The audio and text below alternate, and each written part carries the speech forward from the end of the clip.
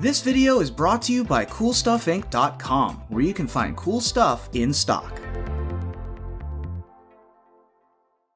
Monday meta update.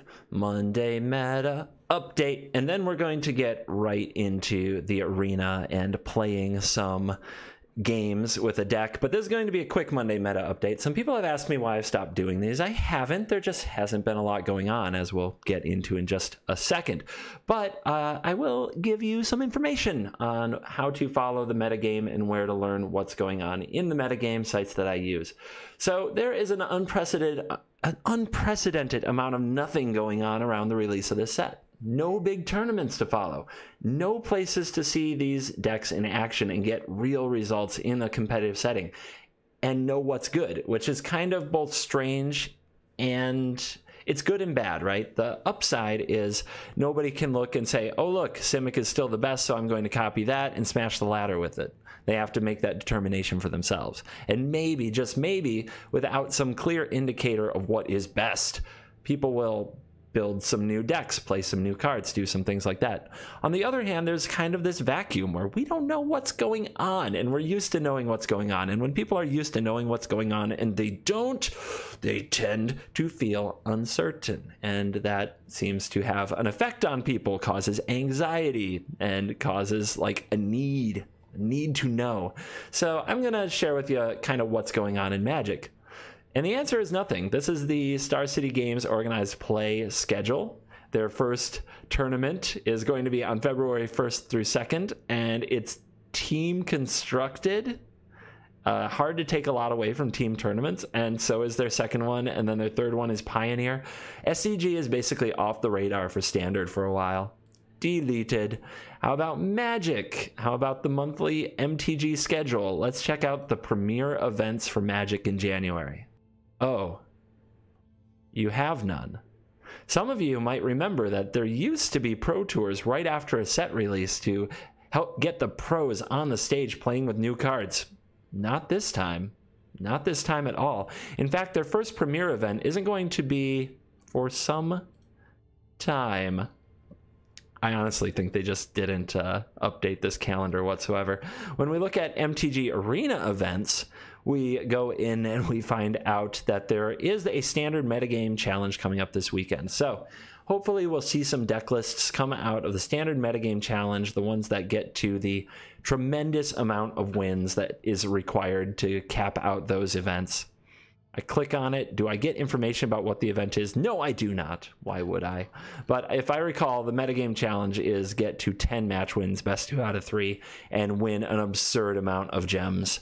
So hopefully some people will post their deck lists out of that event. More on that in just a second. And then we have the Magic Fest schedule for Channel Fireball, which, let's check out January.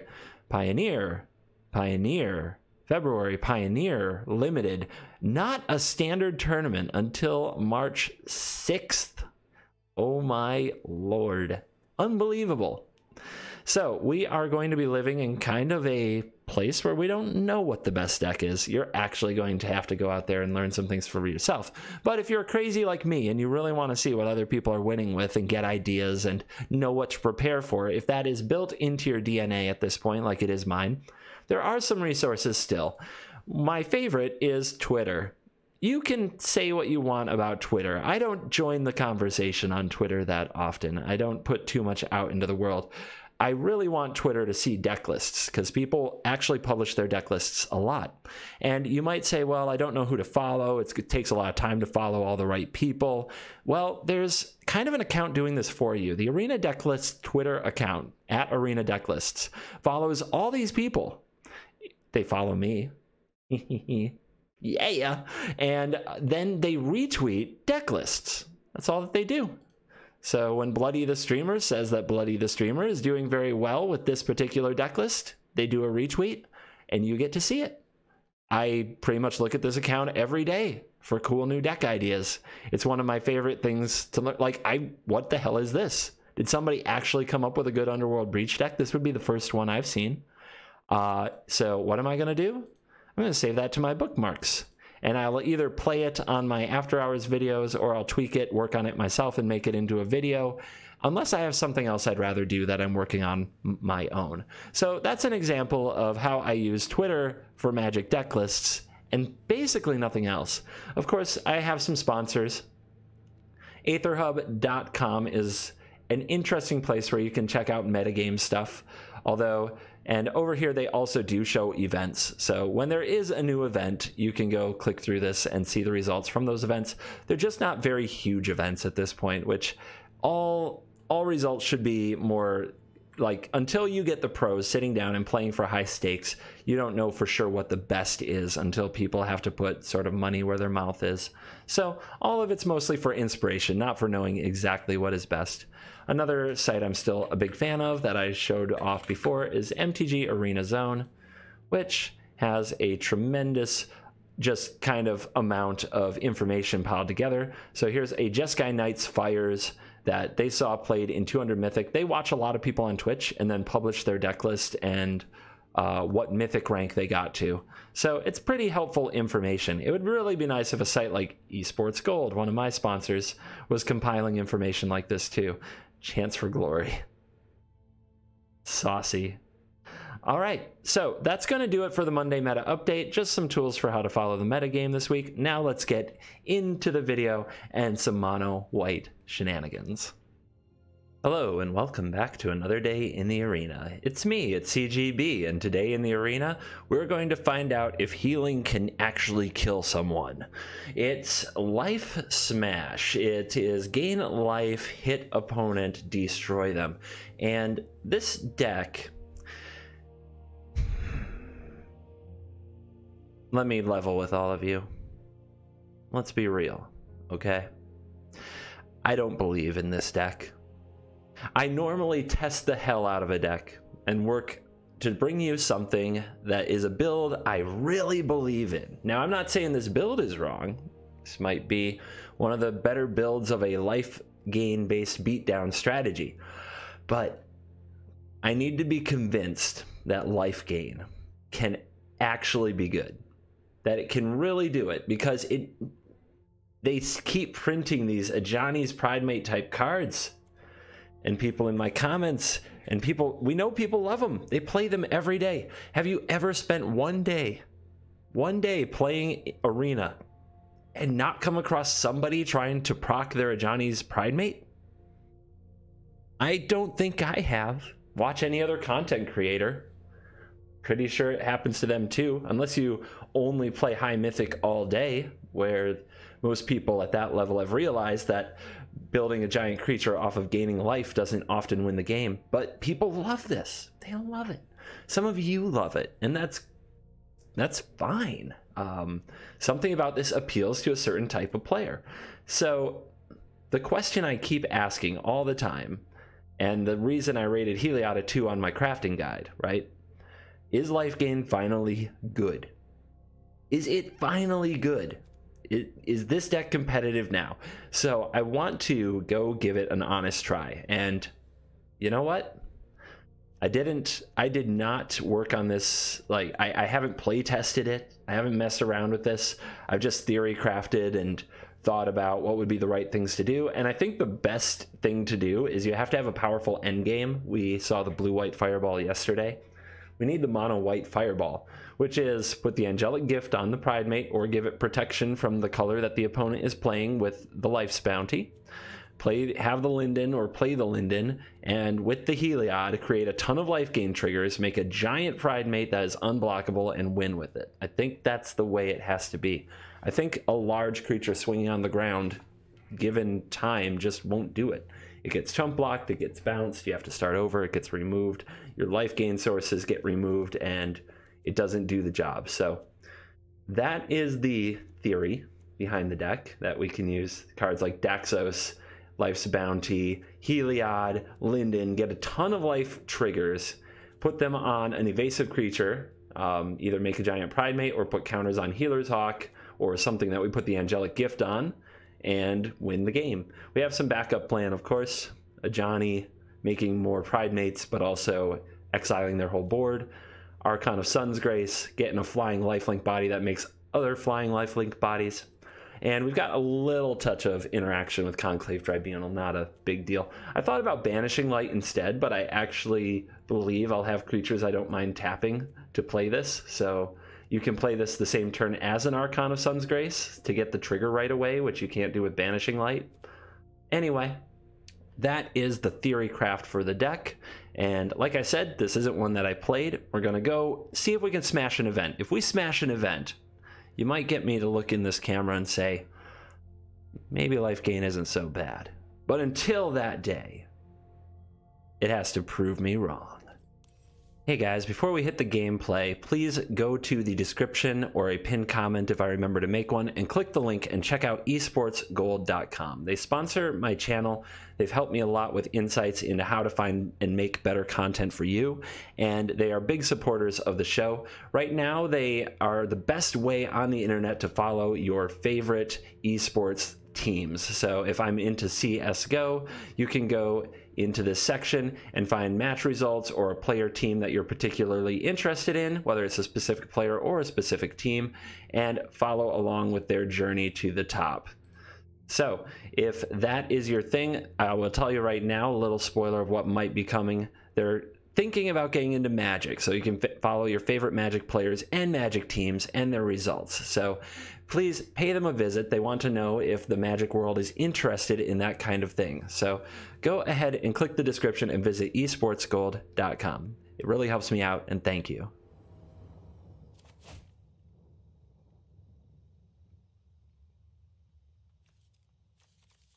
Pridemate, Hawk, win.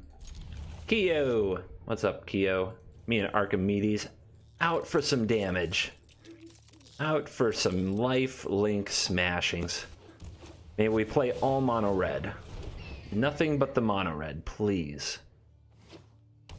Not quite what I was thinking. All right, let's just get the combo online right away. Put a counter on the Pridemate, 3/3 body. Green-blue, Simic Smash. Flash and Smash. Do we go for another Pridemate for the max, or do we go for the Daxos pumps? We're one spell only. Let's go for the Daxos. If it resolves, it's, I think, the best upside. Okay. Opponent is in trouble. Do they have a Brazen Borrower? No. What a, just Growth Spiral? Cutthroat. Cutthroat, you too small. If we smash a flash, is this deck good? I don't think it's good yet, but it would feel nice. Here's my Hawk. What you got? You gonna sabotage my Hawk? No? So right now the opponent doesn't have good blocks. And the only thing that we're pumping when we play a Pridemate is the other Pridemate. And if the opponent has Brazen Borrower, they're going to block it anyway, so we may as well attack first. Getting another point or two on the Pridemate isn't worth it to me. We want to make sure we get there. And the opponent with some plays and a block. No. And takes it all. Yes. Okay. So do we go for this? Our opponent still has 2 mana. They did that Growth Spiral earlier, which might have been what held priority. I'm not convinced they have something. Let's see. Let's make them have it. And they do have a Quench. Okay. I guess I should have held that for next turn. It could make a big difference. You're at 7. You might have an Ambusher. How do we make the Ambusher awkward? Play anything that needs to be countered. Makes the Ambusher awkward. Tribunal would be included in that. Oh. Oh ho. I see. We will prevail, huh? No blocks.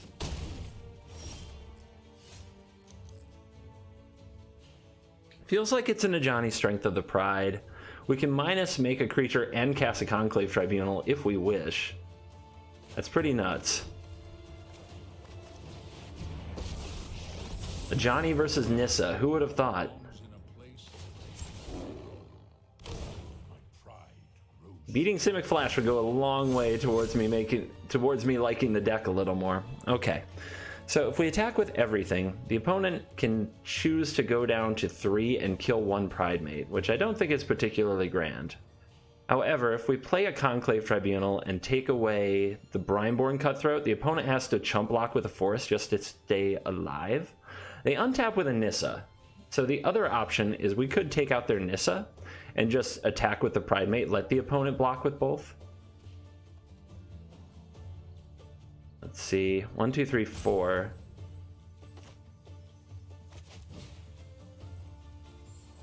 I think taking out the Nissa is the way to be honest.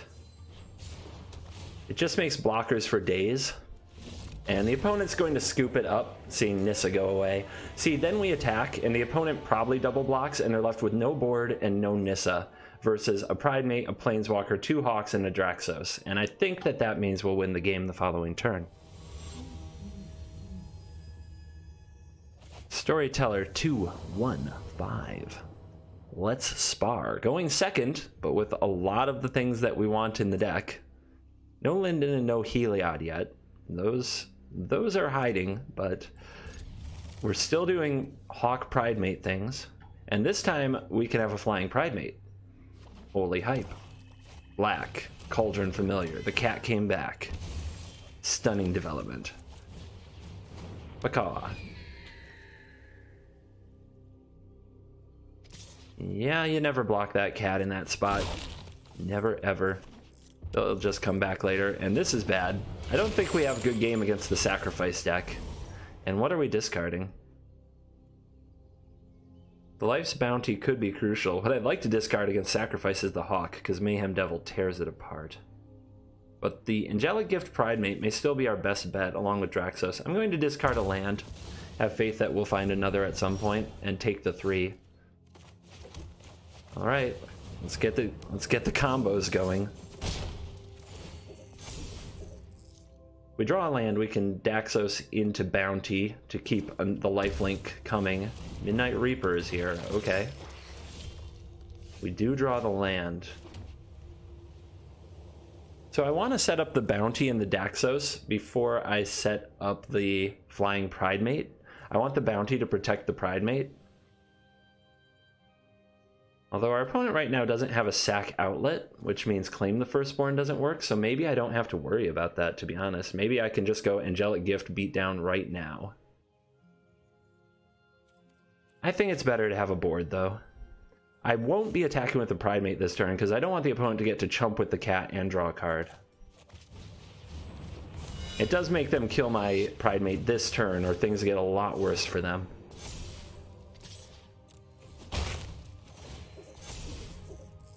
Daxos also says when a creature dies, you gain a life. So it's a neat trick. There's the Mayhem Devil.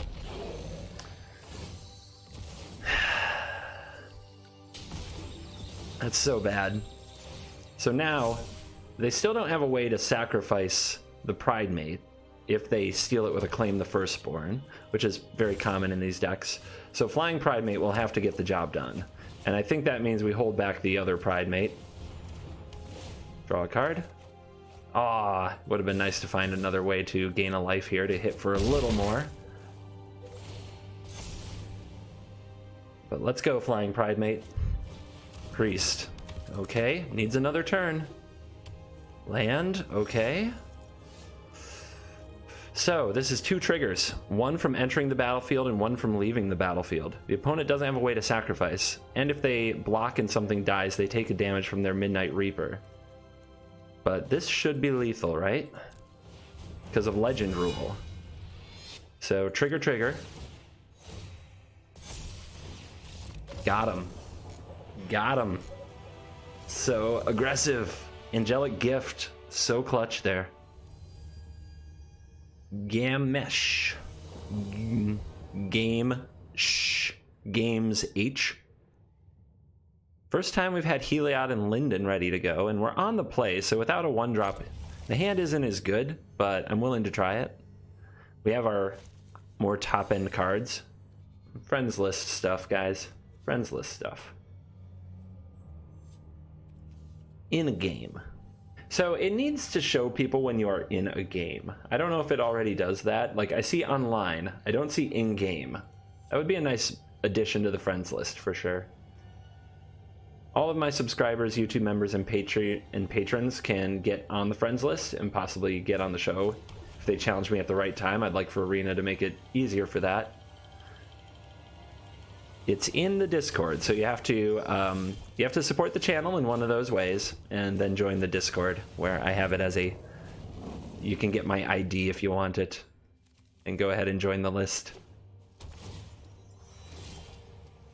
Alright, we drew the Hawk. Let's get the Linden going. I think that's better than getting the Heliod going, because then Heliod next turn can add counters right away. And that's... the opponent's facing some pain. Let's see what they do. They have their green, they have their blue. Let's see what we draw on land. So, if they're Simic Flash, again, we just want to force their counters. If they're a bounce deck, we want to get through that. Let's see what happens if we lead with a Healer's Hawk. Would you like counter this? Alright. I think that means Heliod isn't going to hit the battlefield, but we're going to try anyway, because we don't know. It's hard to guess that the opponent is a counterspell deck. They could have a Brazen Borrower, some bounce interaction, something else going on. Ooh, okay then. The Spirit is ready. So, this is already a creature. The Devotion is there. Whenever you gain life, put a +1/+1 counter on a creature or enchantment you control. Whenever we attack, that's what's going to happen. Life, life. So, I don't want to put them on the Pridemate. I think that would be too risky here. I think going on Linden here is fine. That way we get the damage through. If the Hawk were attacking, I'd put them on the Hawk to try to make it a better threat. I actually don't mind if the Linden dies because I have another. So, piling the counters onto Linden makes sense. Our opponent better do something. They're dying.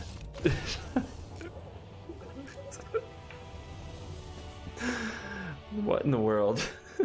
What are we up against? These Simic players got nothing on us. Nothing! Their blue and their green has had nothing so far. Coco. Sporting the Jace avatar. This hand is really bad. Need some better threats than that. This hand is closer. We need a Pridemate or a Heliod, or it doesn't do anything.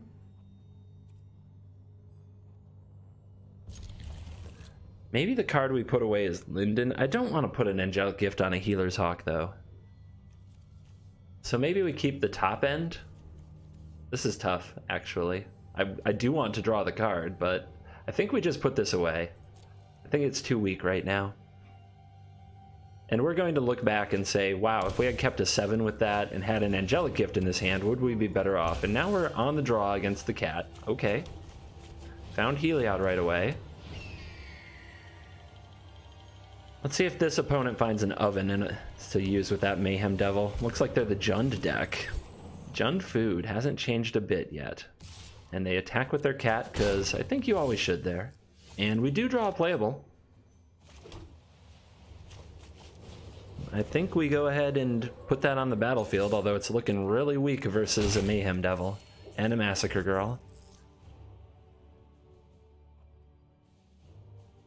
Perhaps there's a version of the deck that runs Hushbringer, but there's a lot of cards here that Hushbringer would hurt, and I'm just thinking of getting away from one toughness creatures, but I don't think there's a good way to do it. Like, this would be hurt by Hushbringer. Daxos. Daxos is a card you can't run if you run Hushbringer. Pretty rough. Okay. When it's a thinker. Definitely going to take the bump. I wonder if they'd trade their Paradise Druid for this. It looks like Heliod's the next play. The Linden is interesting for combining with Heliod, but I sort of want to get counters on my creatures as quickly as I can. Because as soon as Mayhem Devil comes down, they just get picked off. So playing Linden doesn't buff them until the next turn, and I think I have to make buffing them a priority. Daxos is a good draw.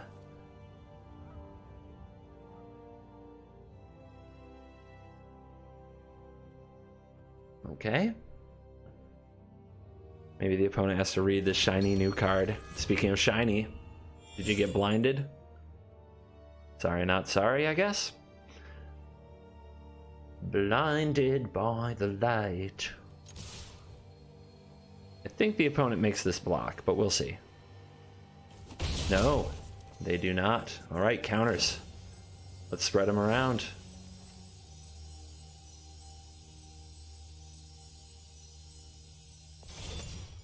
That sound is going to get annoying. Did you guys hear the kind of like nails on broken glass sound of Heliod while those counters were resolving?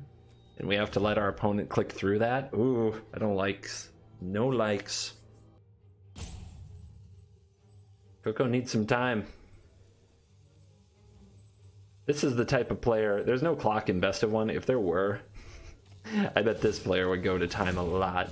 Okay, straight up activate the food. Means our opponent might be trying to hit land drops, and there is a land. So now what do they do once they have it? What is that a symbol of? They must have expensive cards in their hand. Oh, they had another land. Yeah, I'm pretty confused. Pretty confused by what they're going for. Alright, well, we're going to beat them up pretty good now. Here comes the pain. Trigger, trigger, trigger.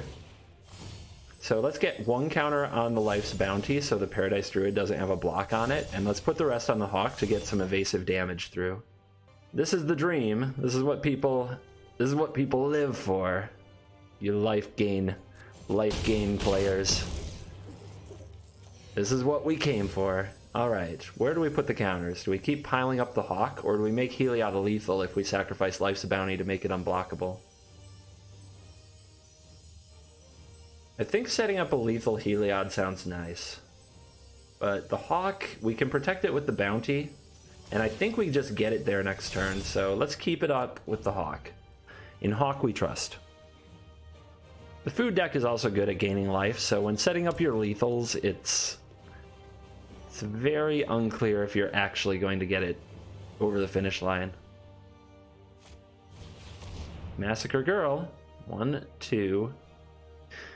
If I sacrifice this in advance, that's 3. We do at some point, let's see, 1, 2, 3, 4. When this dies, this will no longer be a creature. So this isn't going to die. So yeah, I think I sacrificed this.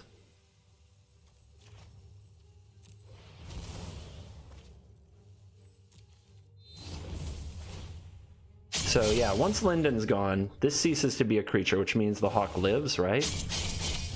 There we go. No longer a creature. Survives. And now we just need to gain a life and we win. Let's do it the cool way.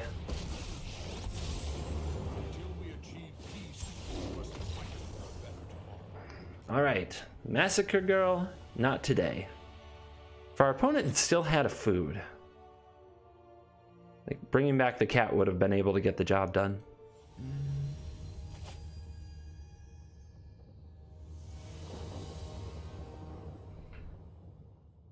And now we're on the draw. This is a much rougher hand on the draw than on the play, but we'll give it a shot because, you know, we have a curve now. And we find a like-minded individual to play with. Also running Life's Bounty. Let's do it. Pride Mate? Same art? This is so hype.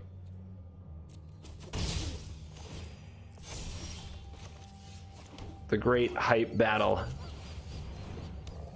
I hear that being on the play is good. Have you guys had this experience?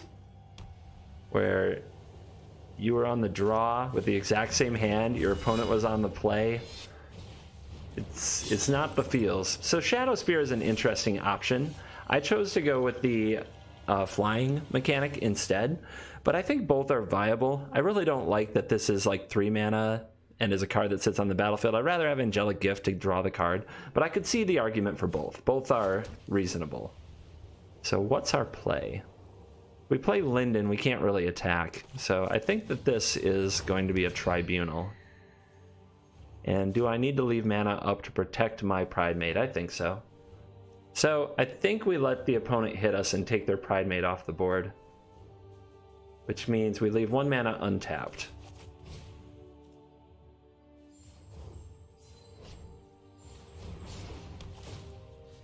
And you. So this is going to hurt, but hopefully the opponent doesn't have a Heliod or another Pridemate for the payoff. Because if they're out of payoffs, we can start snowballing our Pridemate from here. Well, you know. Sometimes you play to your outs and you were given no chance. It happens. So on the bright side, no, I guess not. I was going to say we can remove the Pridemate, or this Ajani, but we can't do much to it. We don't have a way to pump the Hawk. Don't have a way to pump the Hawk. And the opponent with the Shadow Spear can do a lot of damage to our Ajani. So we don't want to play that. Playing Linden and starting to build a Mega Pridemate is probably our best bet. And if we hit this Pridemate right now, it would have to like destroy itself with the -2. The other option is to sacrifice this and get the Pridemate off the board, which I don't think is worth it. We have just as many Pridemates if we're patient.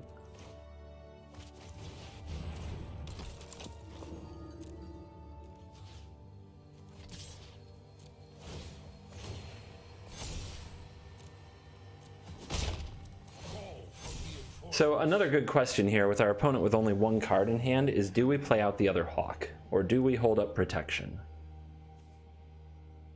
Protection's interesting. We can keep something from hitting with Lifelink, but not if it has Trample as well.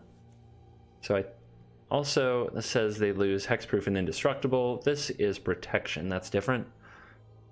I do think we need the Flyers. So I guess I let the shields down. The opponent only has 2 cards. If they have a Banishing Light or a Conclave Tribunal, it's a beating. That's a beating too. That is a beating too. How do we outmaneuver them? Neither of us have a Heliod. There is still the chance of drawing a Heliod here. And once that Shadow Spear equips, we have to have the biggest Pridemate. We have to figure out how to get there. And I don't know if we can when we both have a Linden. Our opponent is also at 31. Sure.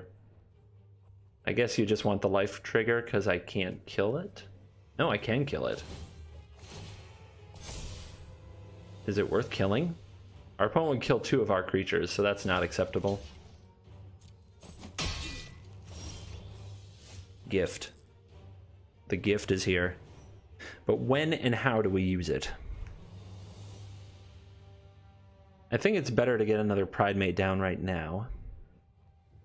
Right now, a Hawk is looking to trade for a Hawk because I don't have a way to buff my Hawk.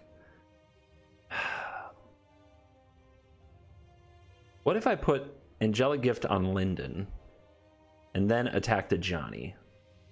That's a lot of triggers. I think that's what's best. Because this has Vigilance, so it can also defend. Archon.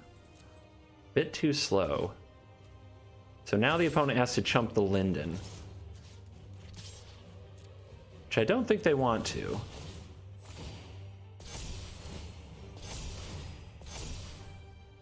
And we still have mana to use the Life's Bounty to protect our Pridemate if it gets into a scuffle with the opponent's Shadow Speared Pridemate. But the opponent chumps. They give up the air. That's kind of surprising.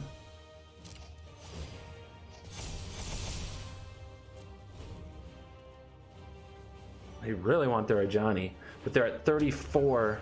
They can go to 35. Oh my god. Let's see if they see it. It's a 0. All they need to do is gain a life to 0 their Ajani, and they can do that by making a creature with the castle.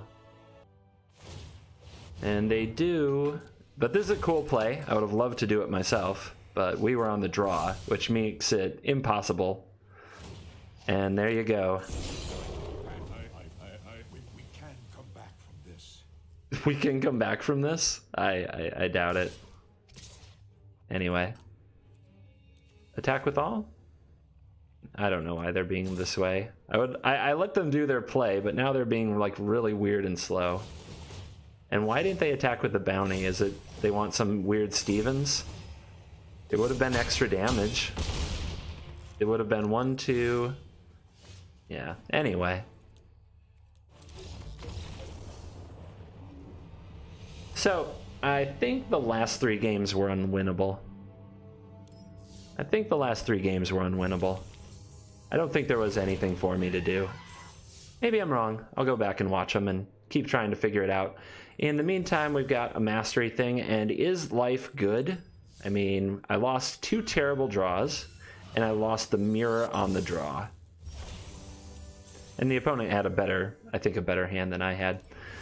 So, arguable. I guess it's still up in the air. I do like the build for the most part. I think that Angelic Gift is still very good. I don't blame the Shadow Spear lovers, and we never saw Arcan of Sun's Grace matter. So that's a problem. If Arcan, particularly like in the mirror on the draw, is probably where you'd hope to grind the opponent out with an Archon, but it just doesn't seem to be an option. So I could see cutting the Archon for sure. And the card, and getting a Shadow Spear in there, actually, I wouldn't feel too bad about this. 1 or 2 of these make some sense. I've also seen some people running the Owl. Owl can hit a lot of enchantments in the deck, and it's another flying body. So I'd be open to some Owl and Spear shenanigans. Totally. Something along perhaps these lines. This was just a little bit slow, I thought, in the games where it mattered. It would come down, but not really at the time I most wanted it. You could also trim a gift, or like a gift could be another spear, but it's legendary, so I kind of think that more gifts is better because they at least replace themselves. But we also saw hands I had to mulligan because I had 2 gifts in them. I'd still mulligan that hand if it was 2 spears. So maybe it's just something like this and more owls, because owl can be maybe a little bit better, a little grindier, evasive.